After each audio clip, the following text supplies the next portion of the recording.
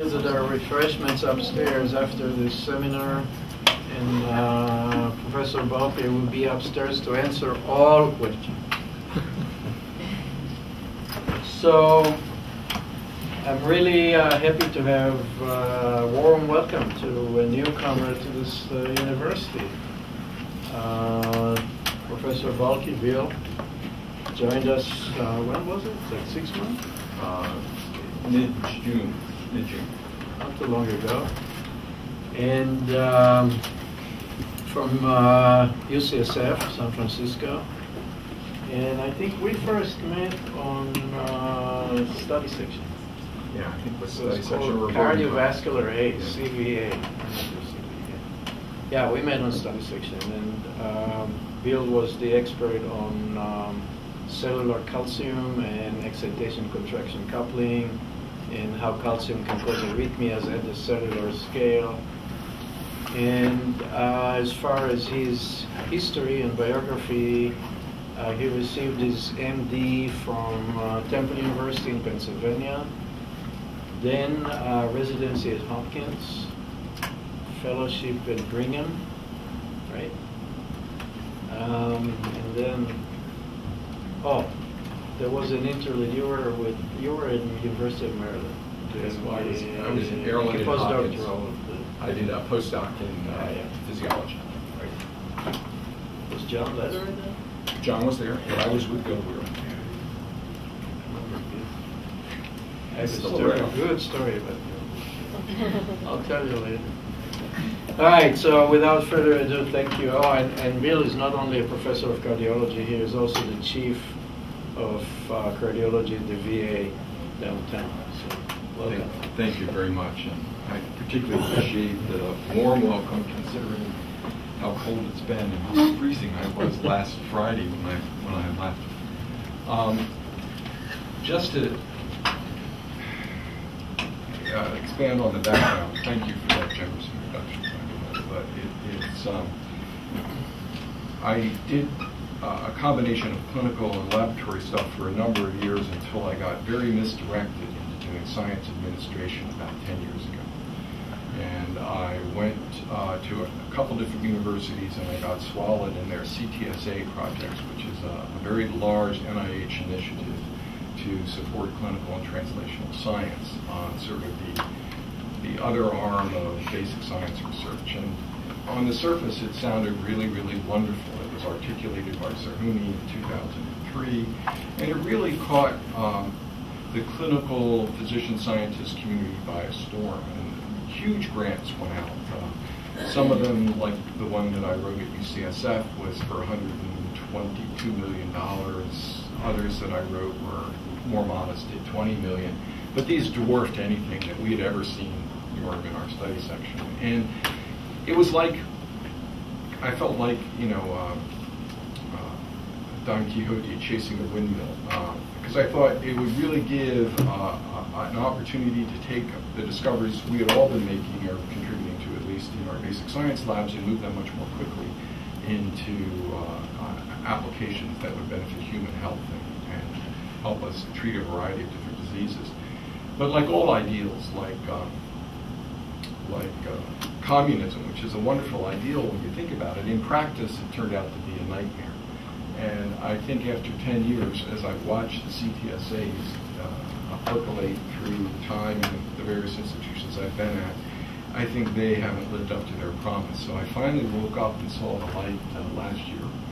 And thanks to Gene and Doug and a bunch of other people, I decided to go back to my roots and come back and leave that kind of administrative stuff aside and try to get back and doing the lab.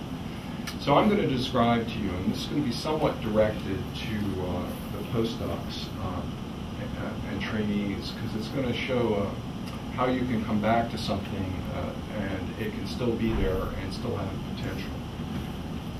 So, as Norm said, my areas of interest historically have really been in excitation contraction coupling.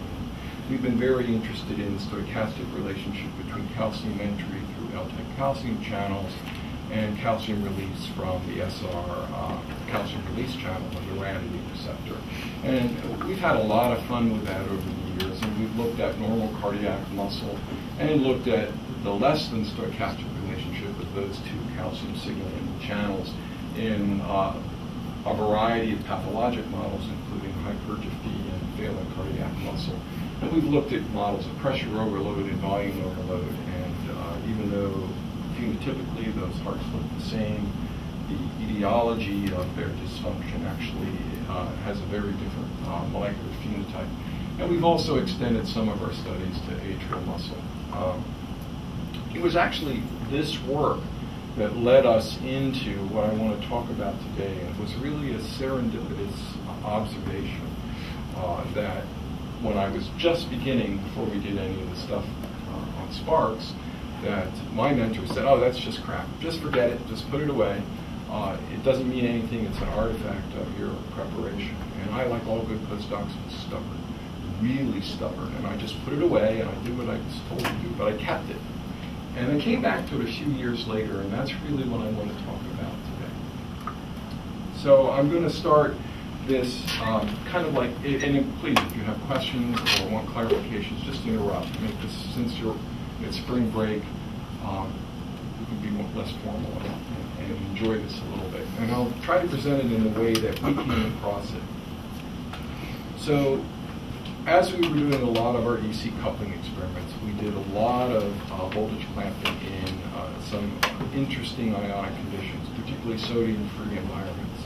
And I noticed something that's in this slide that became the observation that I tucked away until we started to pursue it in earnest many, many years later.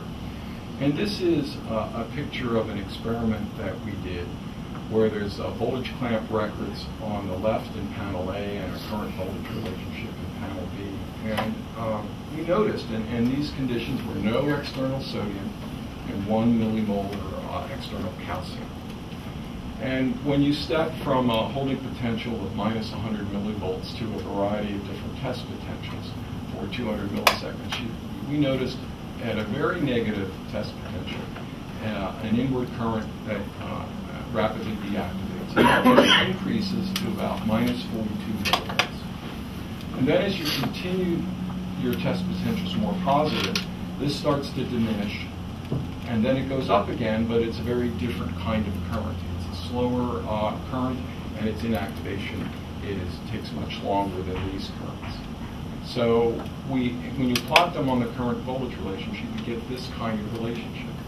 You get a current that activates very negatively, rapidly rises, then decreases to about 30, minus 20 millivolts, and then takes off again. Very large currents, and I only show this aspect of the current voltage relationship.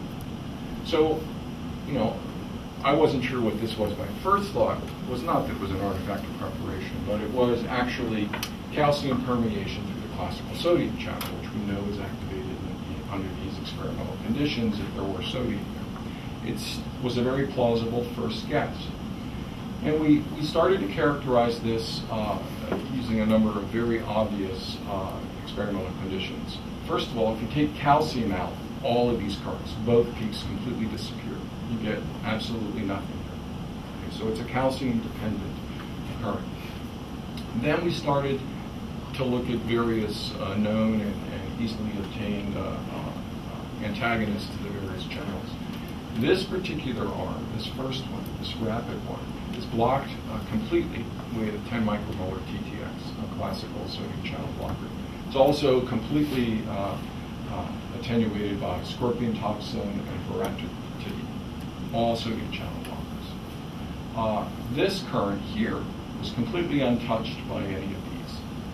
And then when we use calcium channel blockers, F.A.C.P, 50 micromolar nickel, 10 micromolar lanthanum, this completely eliminated, and this remained completely unaffected by this. So basically, based on this early pharmacology dependence of this channel, we called it a calcium channel through a calcium permeation through a TTX channel, or ICA TTX, and that's what we used from that point on. So then we started to really begin to explore these possibilities, since it wasn't clearly something that happened just when we eliminated external sodium. So we looked at the peak conductance-voltage relationship with this channel, and this is an example of pooled data from a large number of cells with conductance here and voltage here. And the experimental conditions are those that would favor that F.A.C.P component in the current voltage relationship that I showed you in the previous slide. And there was no sodium and 3 millimolar calcium. And the key to these experiments is to get rid of any extraneous current with TTX subtraction. And I'll come back to that later when several people failed to do this and get completely different results. This is a really pure way of getting good current resolution. And it's something that takes a lot of time, and depending on what you're doing, it's not something you typically need to do. But in this case, we did. So when you plot this data, you can fit it, it's best fit by a single Boltzmann function with these values.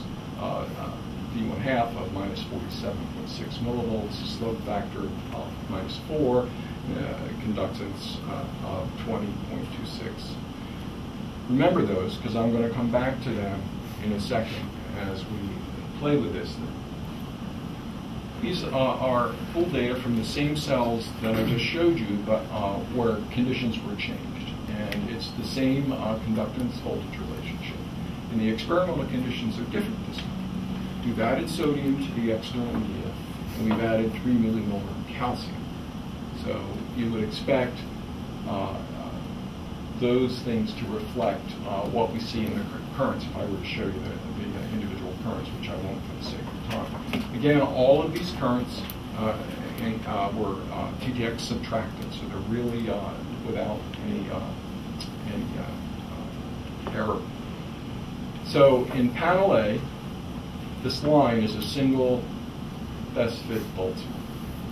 And it's very clear, even from the back of the room, that this doesn't very well describe the data down here or up here at all. If you go and use the sum of 2 Boltzmanns, you get a very, very nice fit.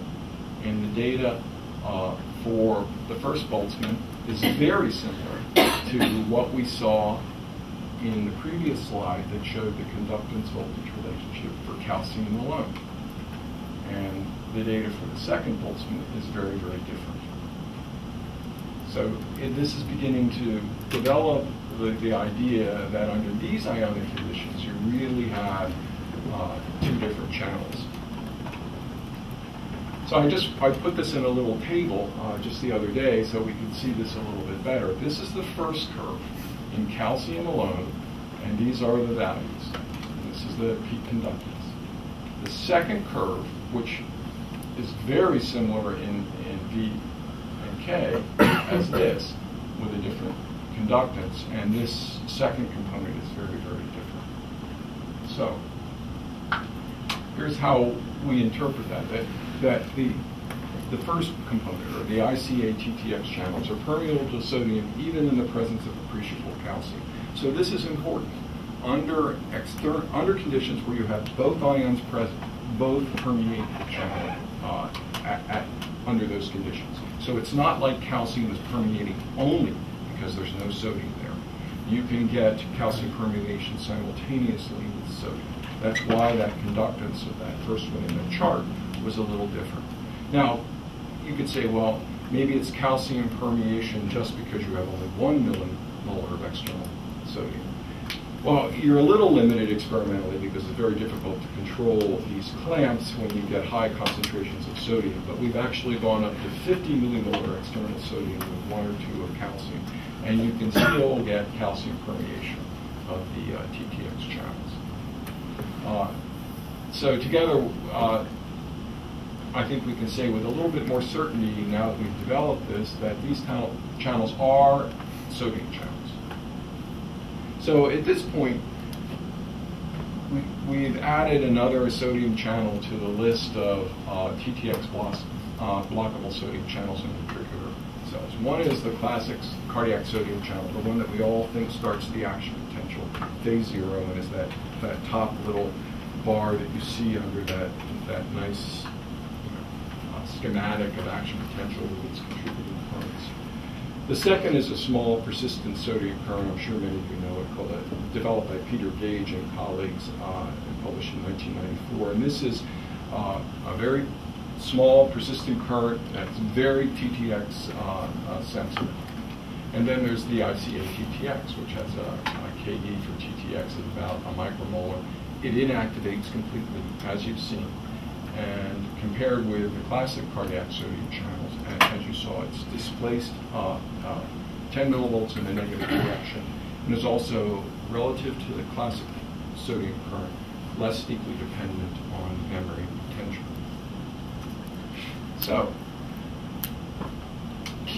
continuing to try to look at this, we want to compare these the functional properties and looking at current kinetics. So this is a graph, and I'll go through this slowly. This is where we are looking at the time constant of inactivation as a function of voltage or potential. And these are obtained from single exponential fits to the decaying phase of the individual currents. And the experimental conditions, there's a variety of ones, but when we had sodium, it was 1 millimolar, and calcium was 0.5 millimolar. And again, these are TTX subtracted currents. And you can see, we saw that the inactivation of this TTX blockade occurs as two exponentials. The slow component, which is these little upward triangles right here, we attributed to ICA-TTX. The fast component are these little inverted triangles right here. And if you do it in calcium only, which are these open circles, you get the much slower component exclusively. And if you do it in sodium only without calcium, you get the faster component, which these components are superimposable. Therefore, again, ICA-TTX compared with the classical sodium current has a slower inactivation and a slower inactivation. So, in calcium only, there's a single population of TTX blockable currents or channels, ICA-TTX, and they have very distinct voltage dependence of activation and current kinetics. When you use sodium only, there's a single population of TTX blockable channels, which is INA. And the reason why this is because even though ICTX is permeable to sodium, why we only saw one in the previous slide is, first of all, INA is clearly more abundant than ICA-TTX. And the absolute amplitude of the slow ICA-TTX relaxation in sodium is completely overwhelmed by classical sodium current, and by these methods, the lead is just too small for resolution. So, moving on to look at steady-state activation for these two channels. This is a plot of normalized peak currents during a minus 30 millivolt test pulse following a 150 millisecond conditioning step from minus 135 to minus 35 as indicated. And the upward triangles are under conditions of 3 millimolar calcium and no sodium. And then the inverted triangles are 3 millimolars of calcium and 2 of sodium. And again, the curves are single Boltzmann fits. And you can see that under conditions, these conditions, where you would expect to see ICA-TTX exclusively, it shifted to the left and is much less dependent on voltage as its other tracing in the presence of sodium and some calcium, where you'd expect to see, or at least all that we're going to be able to distinguish is the classical sodium current. So, the other thing that those experiments tell us is that these classical sodium channels have a very limited calcium permeability. And as a matter of fact, work from others have shown that heterogeneously expressed sodium channels have absolutely no or little calcium permeability. And we're going to use this later as we start to probe the molecular basis for these channels. So just to sum up again, these channels, higher calcium permeability. In calcium only, the only thing you can detect is a single population of these channels. and it's clearly different than that of sodium. So, and we argued backwards. If they were the same, if this ICA, TTX, and classical sodium channels were comparable, then the current time course and the activation curves should have been largely or entirely that of the classical sodium channels, owing to the much higher density, but they're not. So I'm far afield from my original assumption that this is just calcium permeation through the classical sodium channels as a result of bizarre experimental conditions. So then we wanted to look at differential permeabilities, and this is a really intriguing experiment to me, and this was actually suggested to me by my colleague, who was a biophysicist that I met at the University of Maryland, Larry Goldman, I'm sorry. And he suggested doing this, and I didn't actually think of this initially, and then it made a lot of sense, because we're comparing cesium and calcium, a divalent and a monovalent. So I'll go through this kind of carefully. So these are, again, TTX subtracted whole cell currents, and the holding potential is minus 100. And we step to these different test potentials that you can see. It's minus 54 all the way up to minus 44. Okay. The conditions are 65 millimolar of cesium, no sodium, no calcium, and you get this kind of a curve. The middle column is no cesium, no sodium, but free of calcium, and you get the same kind of current.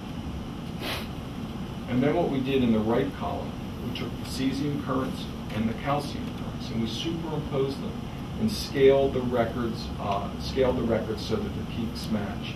And you can see in each case here, they are superimposable. Now, one key thing that we did that's very important here is we took account for differences in surface potential charge effects, and we shifted the tracings that we superimposed and scaled by 10 millivolts in the calcium. So we superimposed and scaled minus 54 cesium, minus 44 calcium to get these results. If you don't do that, you don't take account of charge effects, differences in charge effects, you get completely spurious results, which I think is one of the mistake is a strong word, but one of the errors that some of our colleagues, that led some of our colleagues down a primrose path of promiscuous sodium channels and a few other things. So, compared with classical sodium channels, these ICA TTX channels express appreciably higher permeability to cesium than classical sodium channels.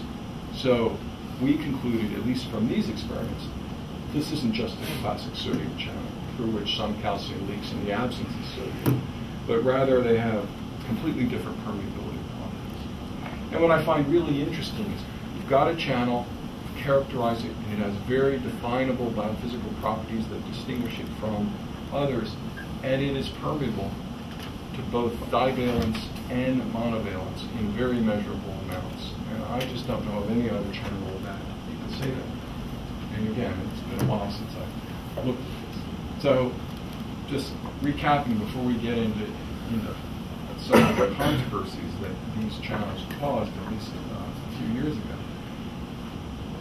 These channels activate and inactivate more slowly.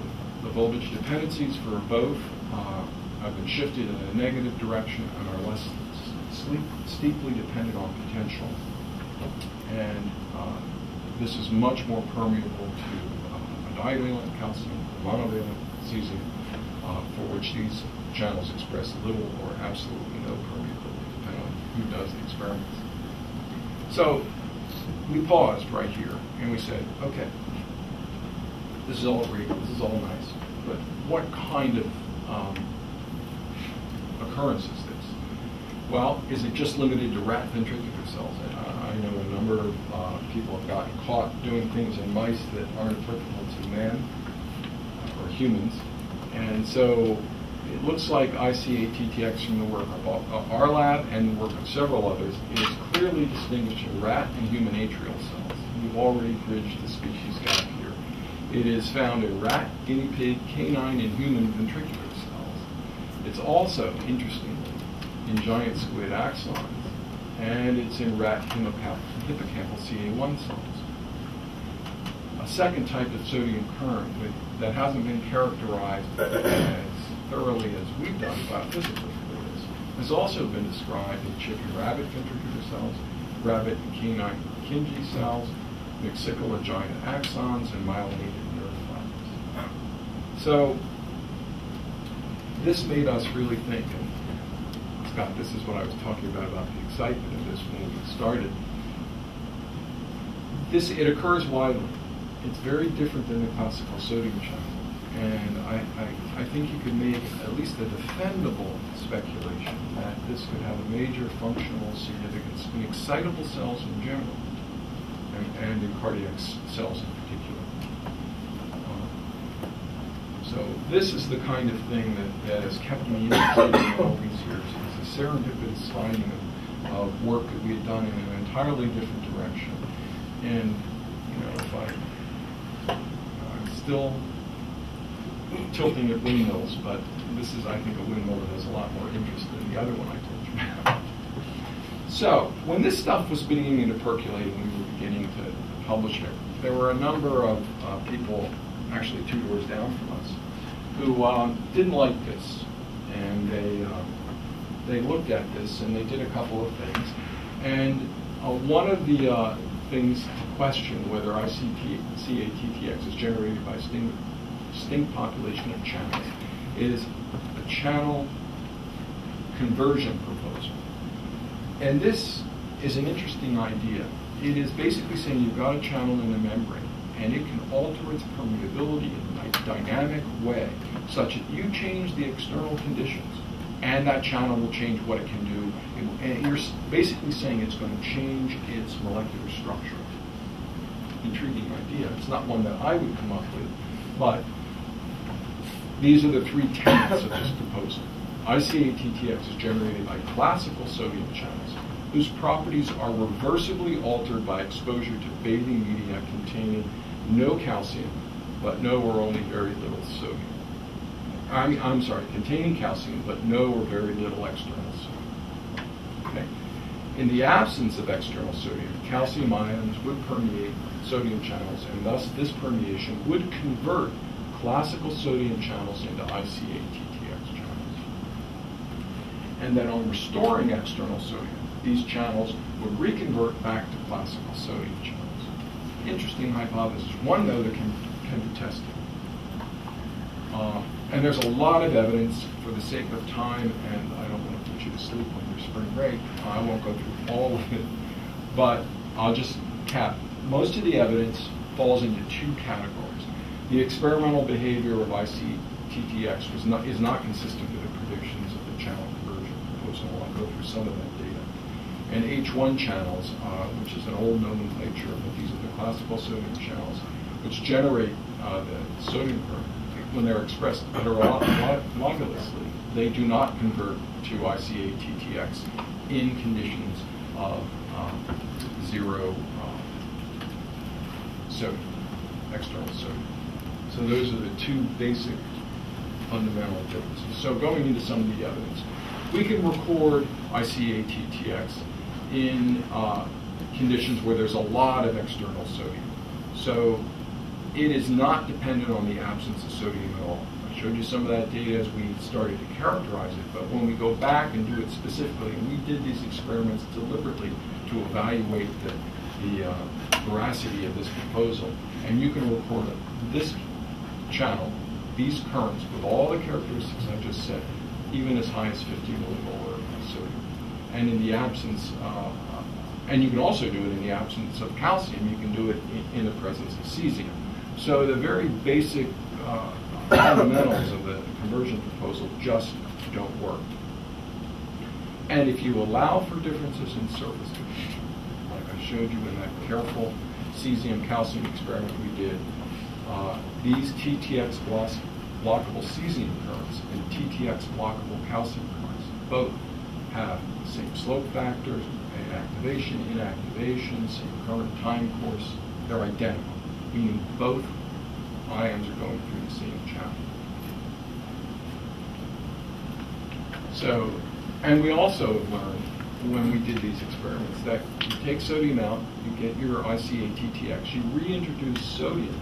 It doesn't reconvert these channels back to classical sodium channels. In fact, this doesn't decrease on the addition of external sodium to external calcium.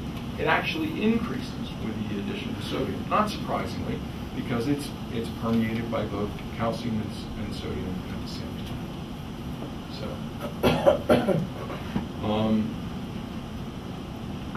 I won't go through the rest of that slide. So the evidence on which this conversion proposal was originally based, I think, really arises from a couple of technical oversights. Error was too strong a word, I shouldn't.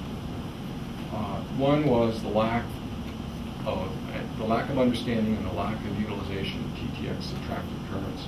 And I think also there is some contamination of the L10 calcium current in some of those studies when you look at the actual data in the papers. And we also express these H1 channels in HEK cells, and they don't convert to ICA-TTX channels. The current time course in 1 millimolar sodium, no calcium, is identical to that in 3 of calcium and 2 of sodium. So they even in this situation, there is no conversion. So I think we kind of pretty much debunked that. This is the last experiment, I'll tell you, for that conversion proposal. And this is, again, TTX subtracted current records from a single HEK 293 cell that's transfected with H1 or SCIM2 or an AB 1.5. The left column is classical sodium current through normal, unconverted, if you will, sodium channels. The conditions are external sodium, no calcium. You see the typical currents that I presented in the slides before. The middle column, we used experimental conditions in the same cell for which you would expect conversion to occur if it does indeed occur. And that is no sodium and 3 millimolar of calcium. Okay? And what we did in the right column called the strategy that I showed you in that large slide before, we superimposed these records. We shifted this, of course, 10 millivolts to the because of the surface charge, surface potential. Superimposed them and scaled the things, and they're absolutely identical. So what this means is here,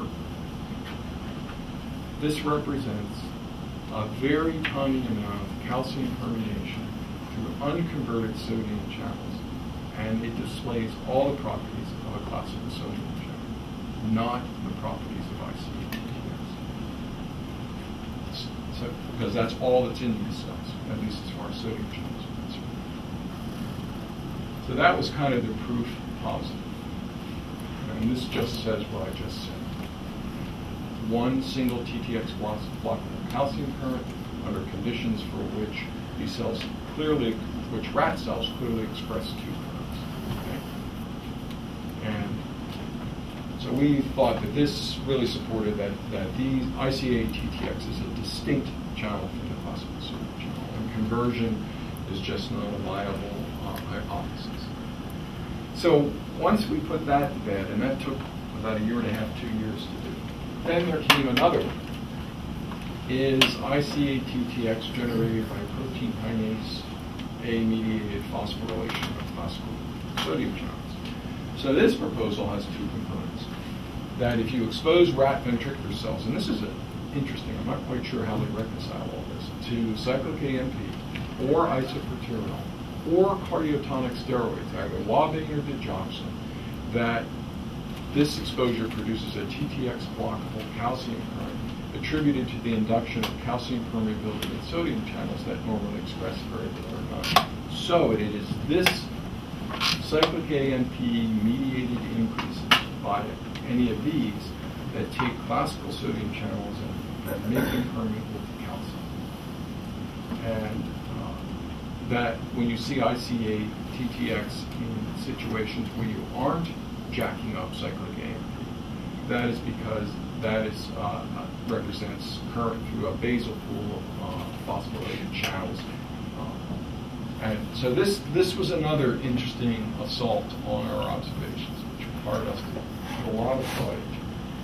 So there's a lot of evidence against this, though, when you really think about it.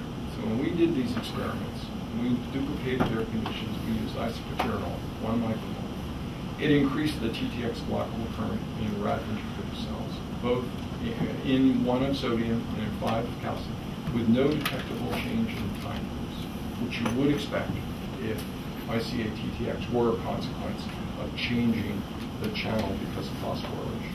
And the mean ratio of the time constants of inactivations to ISO to that in its absence was near 1, which is consistent with what I just said. And the rest of it doesn't seem to be. So again, it just all these other additional experiments show that this does increase ICA-TTX, and it doesn't change the kinetics at all. So I think we can say with some authority that these channels are not produced by protein kinase A-mediated phosphorylation, the classical sodium channels.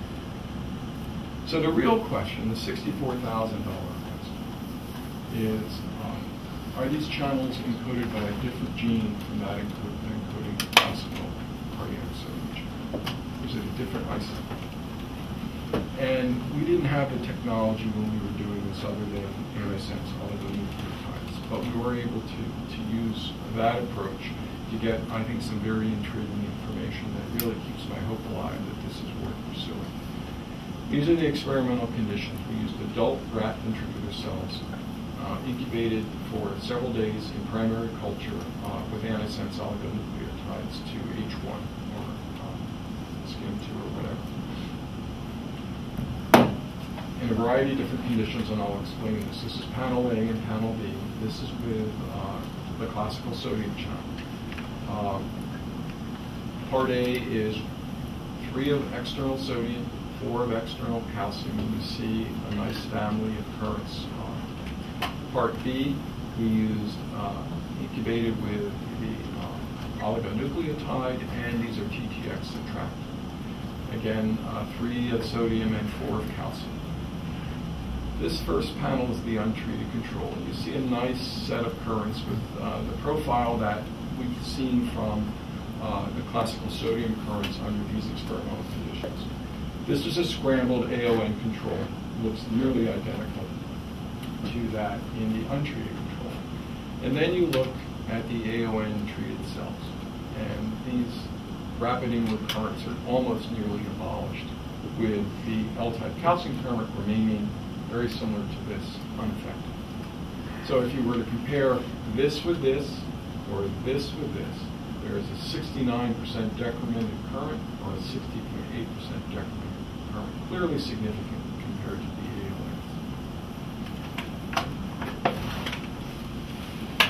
In Part B, we used conditions that would favor ICA-TTX. So it's 140 of cesium, as we showed, because we know it's highly permeable to cesium, and 4 of calcium just to kick that through it as well. This is the family of currents that I've shown you before. No AON, no TTX. Part B is set up exactly like this. These are TTX subtracted currents. There's 10 micromolar of AON or scrambled control. And you can see that untreated control has this family of currents. The scrambled control is nearly identical. AON treated after 2 days, not much different. If you look statistically at these, there's no significant difference. So this AON against H1, or the classical sodium channel, significantly affects the classical sodium current, has no effect on ICA-TTX. And this is a bar graph showing you the same thing with the maximum inward current density in picoamps or picofarad, untreated control, scrambled control, and AON, significantly down for the sodium current, L-type calcium current unaffected, as you would expect. And this was a nice experiment because we had this current there as a control to make sure we weren't getting non-specific effects of the AON. And then ICAT-TX unaffected, and the L-type calcium current not significantly changed. So, getting close to the end. The last thing we wanted to do is see what its relevance might be to the actual whole cell electrophysiology. So, this is an experiment we used a rat adult ventricular cell, and we produced an action potential with a 2 millisecond polarizing pulse under the conditions of high external sodium, 140 millimolars, cesium, I'm sorry, and we had 20 millimolar cesium internal. And the holding potential was minus 105 with a 2 millisecond polarizing step. And you clearly get a very nice recognizable action potential, which was blocked completely by 10 micromolar of TTX. So just to summarize, hopefully I've given you some food for thought that there is in these rat cells and many, many others by infants a new sodium current component that is widely seen. They contribute to the electrical behavior of these cells and actually are capable of producing action potentials. And they really could provide the immediate trigger for the generation of the cardiac action potential under physiological conditions. The future directions are clearly to figure out what gene is responsible for this. And with that knowledge, then we can really begin to explore what the significance is in normal physiology in excitable cells, certainly in cardiac cells, but also in the neurologic preparations where it's been found. But also, what could this contribute to abnormal excitability both in cardiac cells and in neurologic preparations? Since it is certainly earlier in the action potential generation by its current voltage relationships in the classical sodium channel, even if it's not a source of arrhythmias in the heart, it could be a target that could attenuate or ameliorate them. So I think that has some very, very interesting potential. The other thing is, what about gene defects in whatever gene controls ICAT-TX? Could it be responsible for some specific heritable arrhythmias for which we don't know the genetic cause, like Brugada syndrome, or a number of others, of which only a small portion of the known patients with that can be identified as single gene defects in certain ion channels. So I think there's a lot of potential, and then if you extrapolate it into the neurologic cells where this is found, I think it becomes pretty much open-ended as to the significance of this. So I think this is a real fabulous opportunity. I can't wait to get going on it. So that's where we are. And I appreciate your patience for this perhaps too tedious dissection of these two different sort of components. Do you think that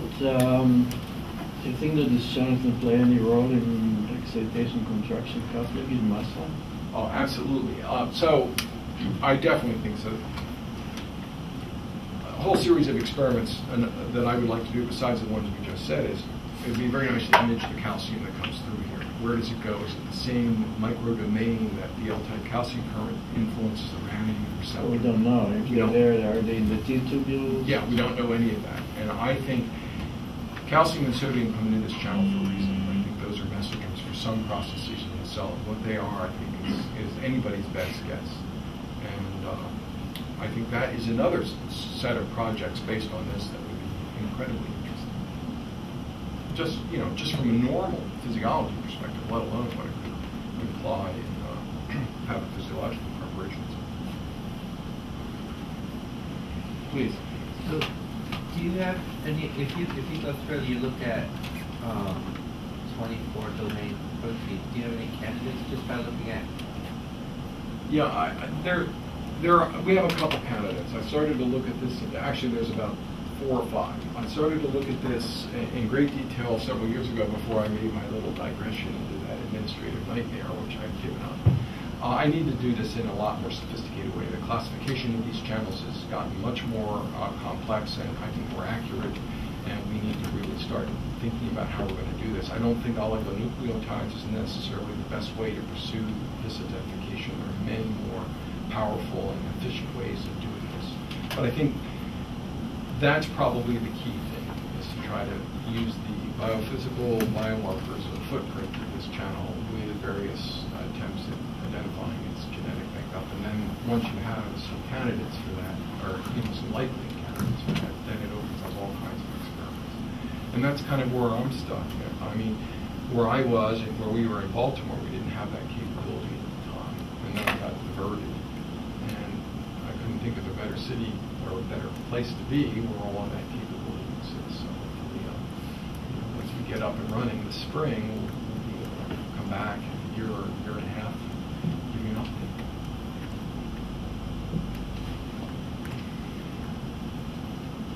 Any other questions, comments? So is the dose response curve for TTX different? You commented that the current is completely blocked by 10 micromole TTX, but in rat ventricular cells or most ventricular cells from most species, you don't have anywhere near a complete block with 10 micromole. Of the classical sodium current. It's almost impossible to block. So you're saying that the pharmacological sensitivity is different? Very different. For the only ones we've tested are TTX, and it's completely ICA TTX under conditions where you're not contaminated with the classical sodium current. It's completely on with 10 micromolar. But I've used as much as 50 micromolar on classical sodium, and you can never get it down. In fact, sometimes, I was very naive when I started my postdoc, but I was trying to get it down so I could control the plant, but I just could never use enough TTX to do it. So are there any other channels, I guess similar to John's question, are there any other channels that have been shown to have a TTX sensitivity that are not in that? No, not that I know. I don't know it because I think there are many of the other isoforms that are out there haven't been tested in this way. So that's not to say that some of them, the TTX, differential TTX sensitivity, I don't think is going to compare across all of them. If it has, I don't know. At least it wasn't available to us. It might be now, and then we can use that as a way to hone in on the targets. Has that been done? Well, some of the neuronal channels but they're much, much, much more sensitive. It's not like the difference usually. Have you done a whole dose response curve? You know what they do? Most neuronal channels, it would be in nanomolar, NAD 1.2 and 1.1. And the gauge, the persistent sodium current on the gauge channel is in the nanomolar range for TTX sensitivity.